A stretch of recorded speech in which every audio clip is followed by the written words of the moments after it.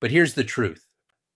That clock is ticking, and if we don't move fast, we'll find entire weapon systems grounded not by enemy fire, but by a supply chain failure. Every modern defense platform, whether it's an F-35, a hypersonic weapon, or a small reconnaissance drone, depends on lithium-ion batteries. They're precision-engineered energy systems that decide whether a mission succeeds or fails.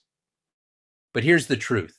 For years, the United States has relied on Chinese and Korean manufacturers for the cells that power our aircraft, satellites, and communications gear.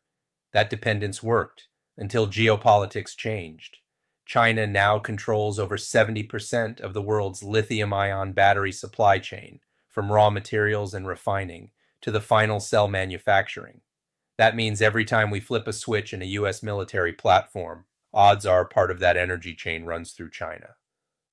Let that sink in. In 2023, Congress passed legislation under the National Defense Authorization Act, NDAA, banning the use of batteries from China, Russia, North Korea, and Iran in Department of Defense applications, effective October 2027.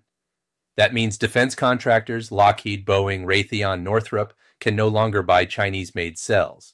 If they do, they lose contract eligibility. So now the defense industry faces a hard question. Where will the replacement capacity come from?